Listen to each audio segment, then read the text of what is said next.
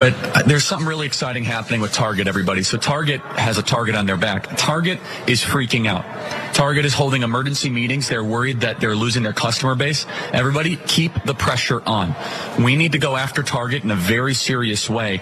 It is time for decent, ordinary Americans who do not believe in radical ideas in either direction to just say, I will not allow my kids to be corrupted by this trans agenda. And it looks, Target looks like they're caving. They say they're putting the clothes in the back. I want Target to go bankrupt. I want them to close. I want Chapter 11, okay? Let's get into some of these details of what Charlie Kirk is talking about here. He's referencing the annual Pride merchandise that's sold at Target stores. Here are some examples of what they're selling. You've got rainbow suits, you've got shirts that say queer. Of course, he says, the anti-trans agenda is what they're fighting for. They talk about the trans agenda being at the heart of this. The LGBTQ plus community has been under attack for quite some time. And because of these direct threats from right wingers like Charlie Kirk and the likes, Target had to release this statement. They said yesterday, for more than a decade, Target has offered an assortment of products aimed at celebrating Pride Month. Since introducing this year's collection, we've experienced threats impacting our team members' sense of safety and well-being while at work. Given these volatile circumstances, we're making adjustments to our plans, including removing items that have been at the center of the most significant confrontational behavior. Our focus is now on moving forward with our continuing commitment to the LGBTQIA plus community and standing with them as we celebrate Pride Month and throughout the year. So as Target states, it's because of fear for employee safety, which is incredibly sad. It shows how easily Target will cave just for a buck to make their customer base happy.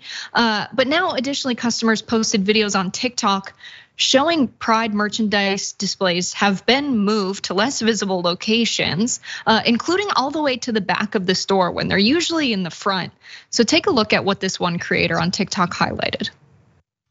People get on my nerves. So why somebody came in complaining about the first thing they see when they come in Target was a Pride station. Complains upper management. Upper management folded like a pretzel. And they made my girl right here move the whole section, well, not by herself, but they had to help her. That whole section was full of Pride clothes and had to go to the back of the store because guests didn't want to see it. So look at my friend here moving all their Pride stuff. Offended, and shame on them people. Now, all of this comes at a time where we've got an unprecedented fight for LGBTQ rights in America. Reporting from NBC, a historic 480 anti-LGBTQ bills have been filed in state legislators across the country this year, according to the American Civil Liberties Union, with lawmakers enacting laws to curtail education on LGBTQ issues in schools, drag performances, and transition-related healthcare, among other provisions. A poll from CNN shows how this year compares to previous years. So you can see in 2018, the number of anti-LGBTQ bills introduced in state legislators each session. So 42 in 2018, compare that to the 417 in 2023 with the data that they were using, or just from last year, 180. We're already at more than double. So as a reminder of the state of things, let's look at this Matt Walsh tweet from yesterday.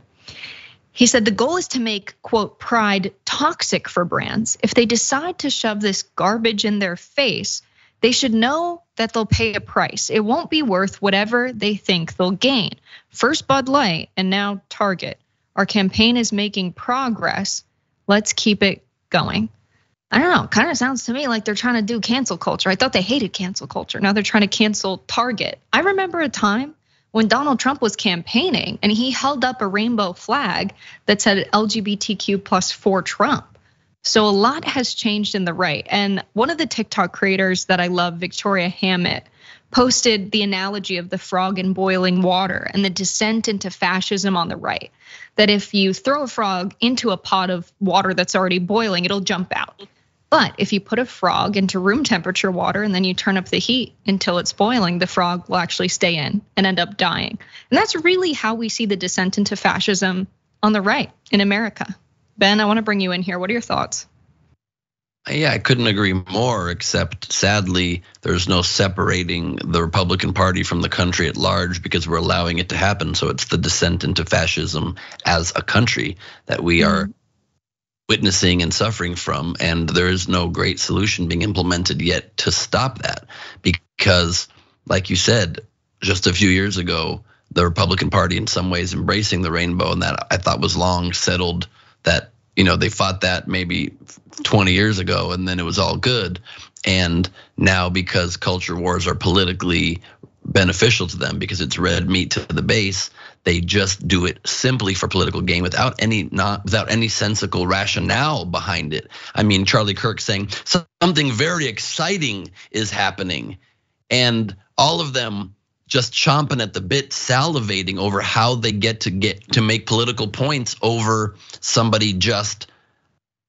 a company just embracing people and embracing people's differences, and then lying about it and saying they have transgender underwear for toddlers. It's just not true. And a TikToker bringing it from the adult section into the kids section and pretending it's kids section, and that becomes fact among these brainless people. And I don't think you can blame Target for taking some actions to adjust it, because their employees didn't sign up for minimum wage jobs or low paying jobs to work in a war zone and to have to confront angry idiots that are coming in there roided out after vlogging in their cars about how fascism's already come to America after they literally just probably inhaled some ketamine and then went and pumped out some quick workout, then storm angrily into a Target.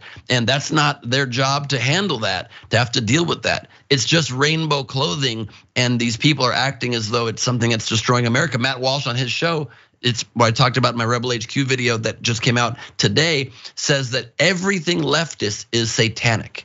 Everything leftist is from the devil. When you come from that perspective, there is no way to have a reasonable argument. There's no way to shut that kind of discourse down unless we start strengthening and enforcing hate crime laws. Somebody goes into a Target, tears down a rainbow display, that should be prosecuted as a hate crime. That's how you can push back against this. Otherwise, you're gonna have people continuing to make huge scenes, and you're not gonna be allowed to just support people. Hannity said in his show yesterday, why would Target wade into these political issues? Why are they taking controversial stances? They're there to make money. No, Sean, you're there only to make money. Some companies might be there to actually provide services or products for all people who might need those things. And if they don't see that, and they just see the company themselves as being political and them needing to respond to a political act when that's not true, we're not even coming from the same base point, and there's no way for us to ever see eye to eye. It's a real big problem.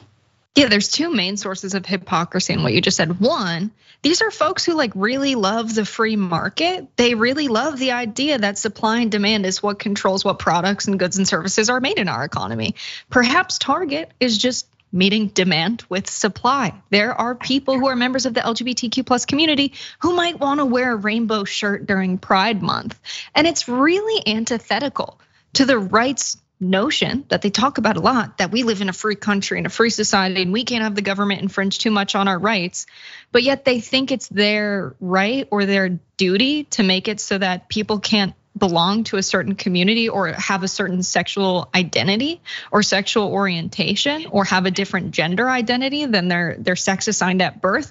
That's absurd. If you really believe in a free society, people should be able to have whatever identity they want and live their life however they choose to. It doesn't hurt anybody else. And so it's so antithetical to all these things that they claim to love and support. And it's clear that their hypocrisy just goes in the direction of they really want to live in a world that adheres to this patriarchal, very traditionalist Christian lifestyle.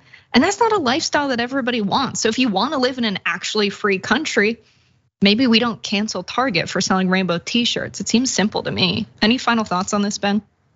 Yeah, I agree with you completely. And another clip I saw on that Hannity clip that I show in my video is one of the panelists says, all families want to be able to do is go into Target in peace, and they can't do that with these displays. The very premise of all of these thoughts is so bigoted and closed-minded and just factually inaccurate. You could go in peace by just seeing another group represented, taking a deep breath and continuing to walk, and your peace is still intact. When the peace is destroyed is when you see that and all of your political leaders on your side of the aisle say, this is war, this is unconscionable, this is indoctrinating children, while they don't say a damn word about the literal grooming and abuse of children in the Catholic Church that just came out again this week about numbers in states in our country that have been far higher than ever reported before. Charlie Kirk's not encouraging a banning of the Catholic Church when they literally are molesting children. If that's not the perfect proof of this hypocrisy, nothing is.